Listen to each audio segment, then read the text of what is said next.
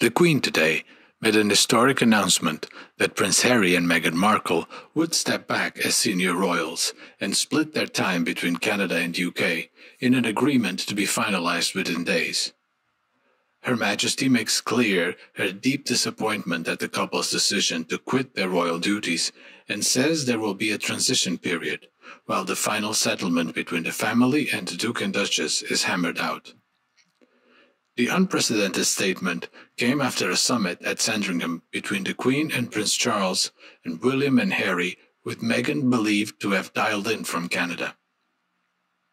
The monarch said, "Today my family had a very constructive discussion on the future of my grandson and his family. My family and I are entirely supportive of Harry and Meghan's desire to create a new life as a young family. Although we would have preferred them to remain full-time working members of the royal family, we respect and understand their wish to live a more independent life as a family while remaining a valued part of my family.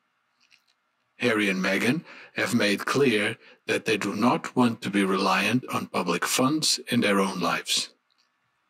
It has therefore been agreed that there will be a period of transition in which the Sussexes will spend time in Canada and UK. These are complex matters for my family to solve, and there is some more work to be done, but I have asked for final decisions to be reached in the coming days."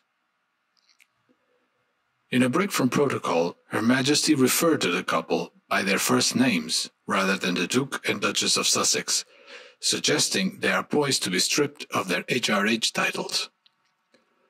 The specifics of the progressive new roles that Harry and Meghan crave have yet to be ironed out, with the Queen adding that their divorce from the royal family will be complex.